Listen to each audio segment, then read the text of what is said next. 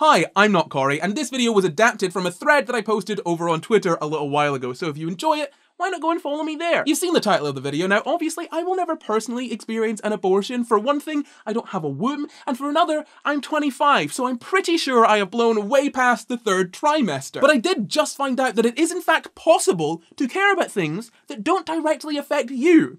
Who'd have thought, right? And so the overturning of Roe v. Wade in the States and the less than stellar faith-led politics of one of Scotland's candidates for First Minister have really got this topic on my mind. So here it is, my argument for why abortion is fine, even if it is killing fetuses. What I find interesting about the pro-life side of the debate is that you can't necessarily fault someone's genuinely held belief that a fetus is equal to a human life. The issue is the logic that leads from that core belief to the belief that abortion is universally wrong. Obviously, we can completely disregard those for whom it's a religious argument because there's no underlying logic there, so it's pretty boring to dissect. Outside of pointing out inconsistencies in which teachings they choose to follow. Nah, the interesting argument is the secular one, and it's interesting because it kind of sidesteps the question of why killing a person is bad. I know it seems frivolous to ask why such obviously bad things are bad. We all agree that killing is bad and that you shouldn't do it. I'm not arguing against that. I'm just trying to understand the reasonings behind why killing is bad. And it's really important to ask these kinds of questions because it leads to a much more consistent ethical framework. The Lord has handed down to us 10 commandments by which to live. So, what is it exactly that makes killing bad? We can mostly all agree that ending another human life is a bad thing to do. You shouldn't do it. But it is easy to forget that it's not seen as a universally bad thing by most people. There are some exceptions that make it way more acceptable to do, although we don't all necessarily agree on what those exceptions are. And ignoring that can be a problem. Here are just a few exceptions. You've got euthanasia, preventing or reducing harm, and as punishment. Now I'm struggling to think of many more, but if you've got any in the tank, why don't you let me know down in the comments. But what I'm interested in is what these exceptions can tell us. Like, is there a pattern at all? Well, euthanasia is a method of stopping any further suffering, and preventing harm can also be described as reducing overall suffering, and using death as punishment, well, that can be seen as just preventing harm for the greater population. So, at the core of all of these is preventing harm and suffering, or reducing harm and suffering overall. But there is a bit of a spanner in the works if we consider another unacceptable scenario, which is suicide. Now, with suicide, that prevents any further suffering of the individual, and like euthanasia, it also requires the consent of the person being killed. So why is suicide bad? Now bear in mind, I'm not saying this is a valid solution at all, or even that it's remotely good. If you're having these thoughts or feelings, I've got some crisis numbers and links in the description. But broadly, the two reasons that suicide is unacceptable are the consent being dubious because of mental illness, and there being other options to reduce the suffering. So consent of the person is not enough to justify death alone, and prevention of suffering is only an acceptable reason when there's no other option. Obviously. Okay, so we know that killing is only acceptable to reduce harm when there is no other practical solution, and the consent of the deceased is only a determining factor when it's their suffering that is being prevented. But what about capital punishment? Capital punishment doesn't work as a deterrent, which means that it doesn't reduce harm by stopping people from wanting to commit serious violent crimes, and it doesn't significantly reduce the suffering of the victims or their families, and realistically, it doesn't reduce any overall suffering more so than life imprisonment would. Even with all of the evidence against it, there are still plenty of people who still support it because it's seen as the most severe punishment, and bad people deserve to be punished. So in the case of capital punishment, the harm done to the individual and their loved ones is acceptable because they are bad. Bad people. But what does any of this have to do with abortion?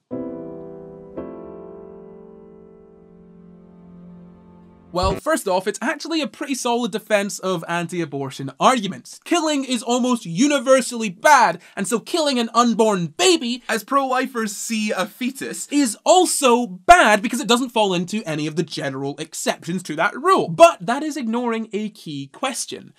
What is harm and how do we measure it? See, we know that killing is only appropriate when the maths works out in that harm equation, but necessarily we need to compare different kinds of harm in order to figure out the answer. Killing someone generally causes great harm to them, their loved ones, and also the killer. We need to take all of that and weigh it up against the harm that can be prevented by both lethal and non-lethal methods. These factors all hold variable value and can tip the scales in either direction depending on the circumstances. So with euthanasia, the potential suffering of the family is valued less than the suffering of the individual who wants to die. And with self-defense, both outcomes are broadly the same. One person dies and many other people suffer in mourning that person. However, if you choose to cause great harm to someone else, that means that we value your suffering and the suffering of your loved ones less. This demonstrates two things that I find quite interesting. First, the relative harm caused by death is not constant, because euthanasia reduces suffering using death. And suffering can have a variable weight depending on specific moral circumstances. I am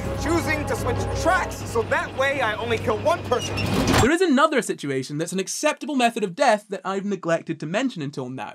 Withdrawal of life support. Now, you could make the argument that this isn't necessarily intentionally killing someone, because if you remove life support, that doesn't mean that the person is necessarily going to die. Also, they're only living in the first place because of the life support, but that then leads to questions of whether knowingly allowing someone to die through inaction is equivalent to intentionally killing them. Both options present further problems. If inaction equals murder, then at what point does it become acceptable to not help someone to survive? When do we divert resources from those who are on life support to other people who are suffering? Where do we draw that line? If inaction is not equal to murder, then what's the problem with neglecting a baby, or the elderly, or a disabled person, or literally anyone who requires support from others in order to survive? The easy answer to both is twofold: suffering, and then current or potential consciousness and awareness. A person on life support is unlikely to experience much suffering because they're unlikely to be conscious or aware of any suffering. Although that's not always necessarily the case. But this does tell us that consciousness or awareness seems to be another factor in that harm equation. So if we think about our anti-abortion stance again, we've actually touched on a bit of an oversight. I'm a math-magician. Prepare to marvel as I make this remainder disappear.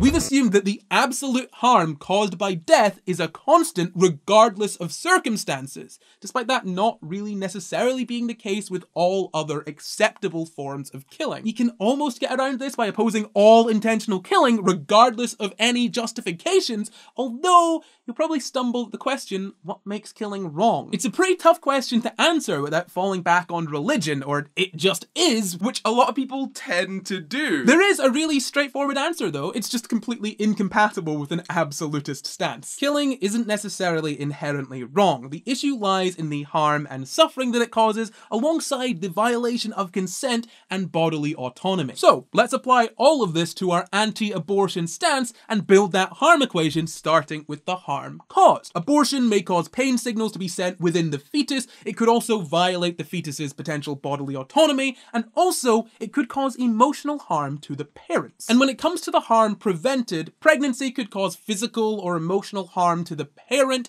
Raising an unwanted child could cause harm to all parties. Raising a child that you're not financially ready for could also cause harm to all parties involved, and so could putting a child up for adoption. That could cause harm to all parties involved. There are some important notes and caveats. First, a fetus generally can't consciously experience pain or suffering. Kind of like an oyster. Yeah, the signals are going to be sent, but there's no conscious awareness of that. And pain isn't just a signal, there's also got to be that kind of awareness of that signal for it to really be pain, right? And then the second caveat, the parent who's carrying the fetus would generally be consenting to the abortion. It's very important to note that. The third caveat is that the current adoption system is pretty terrible for adoptees. I'm not going to speak very much on this here, but there are plenty of people all across the internet who would be happy to tell you about it, and you will not be hard-pressed to find them. My fourth and final caveat is that the fetus's bodily autonomy doesn't really exist yet. It's just the potential for bodily autonomy, because it is not, and has never been, conscious or aware. And it's pretty hard to have bodily autonomy if you're not a conscious being and have never been a conscious being. So the harm caused is a bit different than it initially seemed, because the fetus isn't necessarily consciously experiencing any pain, and its bodily autonomy is only hypothetical, and all of the harm that is done to the parents is done so consensually. And also the alternatives could cause physical and psychological damage. Now we can build a new harm equation using this knowledge. We know that the alternative options, adoption and keeping it, aren't themselves harm-free. We also know that the harm that's being done is relatively low and primarily to non-conscious beings. And we also know that the harm that's being prevented is exclusively to conscious beings. Taking all of this into account, it seems that abortion causes far less harm than other circumstances wherein killing is acceptable. We almost have to come to the conclusion that even if a fetus is equivalent to a human life, that is not enough to justify an anti-abortion stance. That was a video. Thank you very much for watching. If you enjoyed it, please go ahead and leave a like, comment down below your thoughts, and maybe subscribe if you really do enjoy my content and want to see more. And if you really like this, go ahead and join my Patreon. People's names are scrolling by here. You don't just get that, you get early access to videos and some bonus videos too, and a couple other cool things here and there, like shoutouts that I'm about to do now. So a big thank you to my patrons, all of you, but especially to Haley Stoyanov, I should have read that at first, Prince of Horror, Maul, Christopher A. Butler, Ataraxia25, Utterly Casey, Danito, and Brad the Music Duck. Thank you all very much, and thank you for watching. I think that's it from me. Goodbye.